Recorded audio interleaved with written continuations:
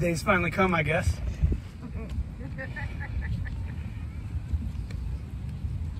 Good afternoon, family, friends, fellow Trojans, fellow Marines and sailors, commanders, and senior enlisted.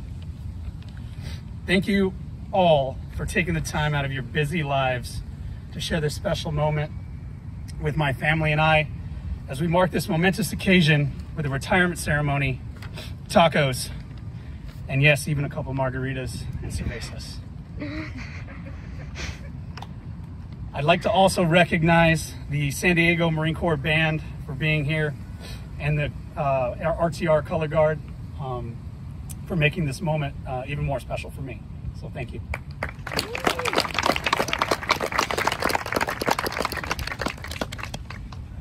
All right, now listen, I've spent a lot of time working on this speech.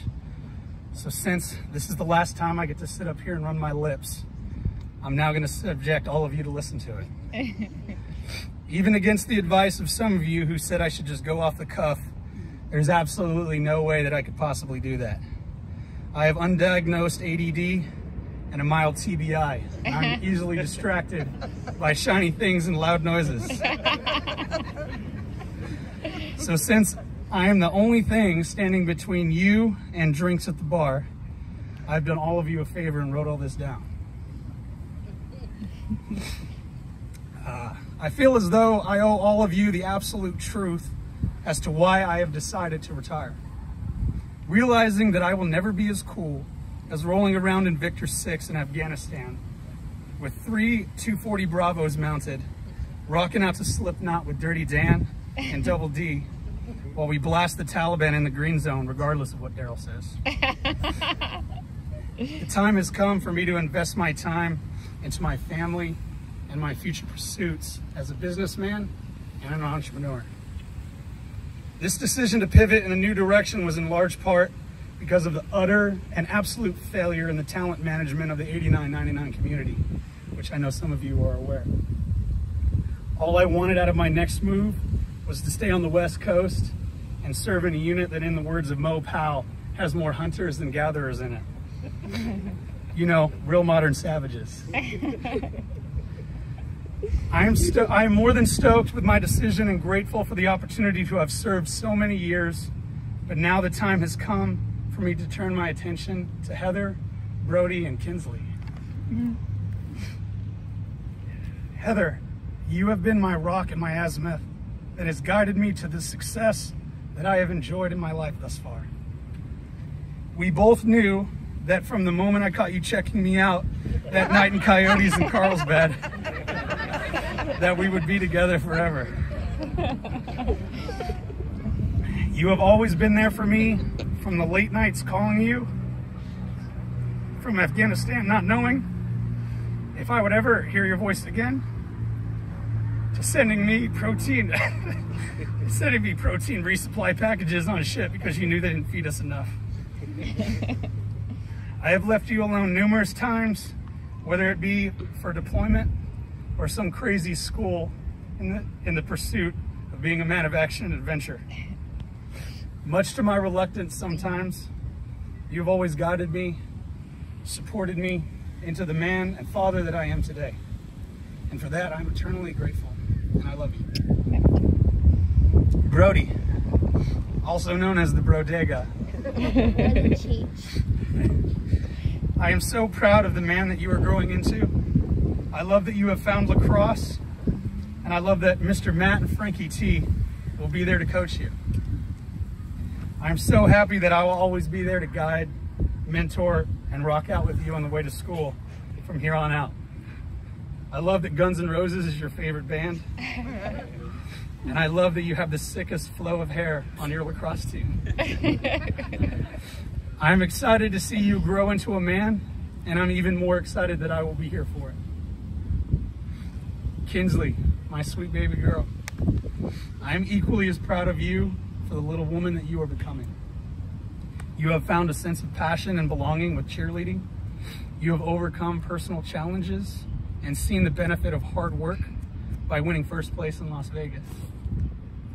I am so glad that I will be around for you as you continue to grow up into a woman as beautiful as your mother.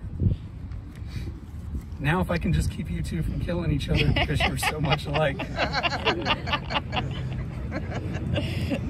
John, Tori, Aunt Kim, Uncle Brian, Grandma Lotes, I would literally not be standing here today if it were not for you.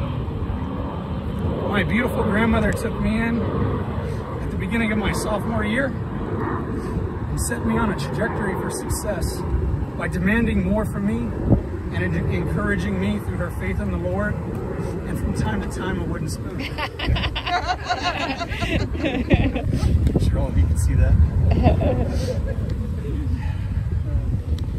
John and Tori, you've been amazing parents, mentors, and my biggest fans. Literally on my Facebook business page, you guys are my biggest fans. Your support and love has enabled me to accomplish things I would have never thought possible. You are the greatest grandparents to our children and a shining example of what success looks like for everyone in our family. Thank you so much. This is the fun part. The last 20 years have been a wild ride, and I've had the privilege to serve with the most savage warriors to ever walk this earth.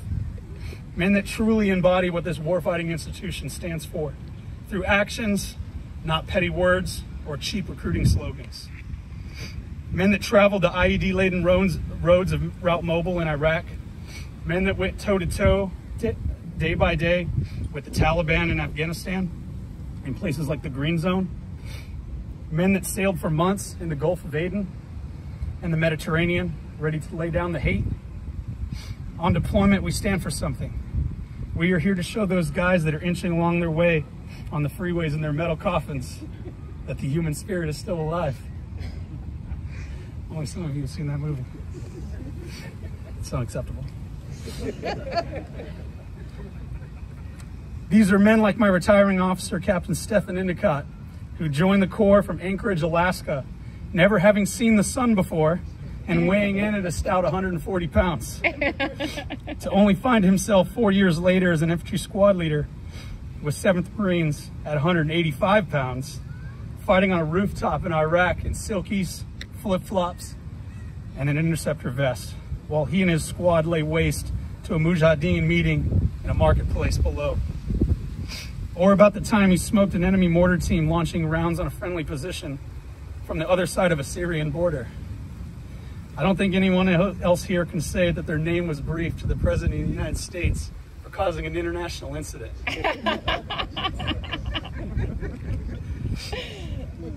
Men like Master Sergeant Daryl Hall, who is a plank owner of MSOC Bravo Season 1, and as a former MARSOC instructor, he is a recurring nightmare in the dreams of would-be CSOs.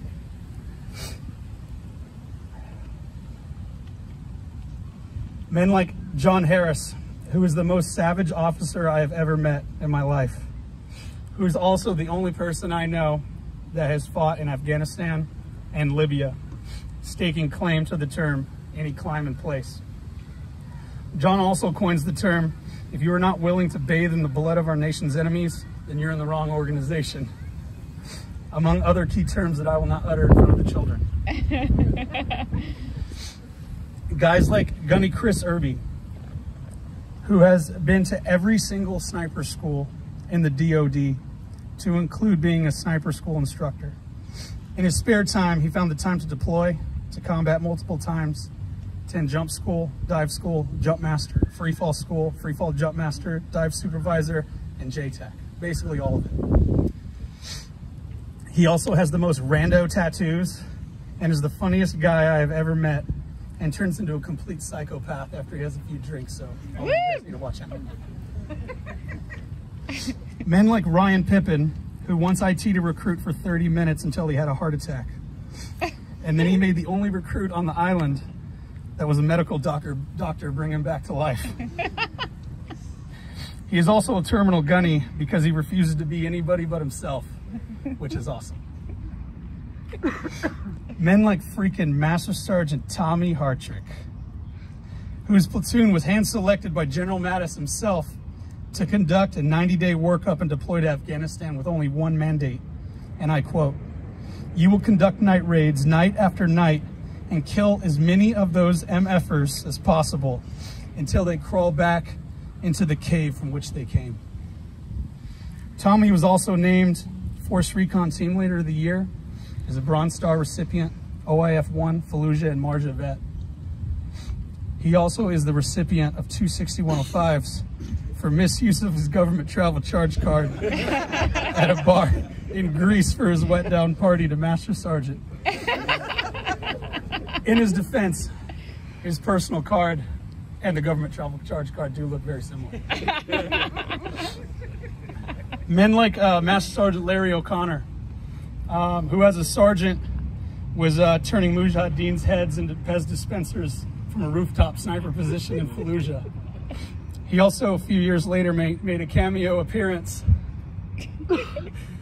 in the famous Sniper SS photo seen around the Marine Corps and every PME on what professionalism is not.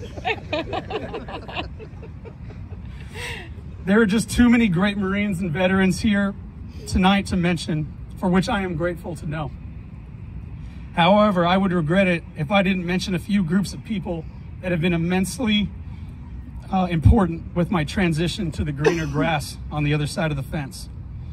Guys like Nelson Coburn, who gave me the confidence to be a realtor. Men like Matt Bartles and Scott Schwartz, who have supported me to push away from the Marine Corps and to grow my business. My chain of command, Colonel Matt Palma, Sergeant Major Paul Agan, Lieutenant Colonel Tracy Maese, who helped me get into Intrepid Spirit, deal with my idiot monitor, and basically let me go on free terminal leave for 2 months early. My family and I really appreciate that.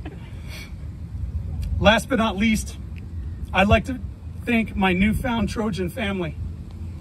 Dane, Jake, Jesse, Josh, Mike, Nico, Tom, Andrew, Charles, and Sean Fritz.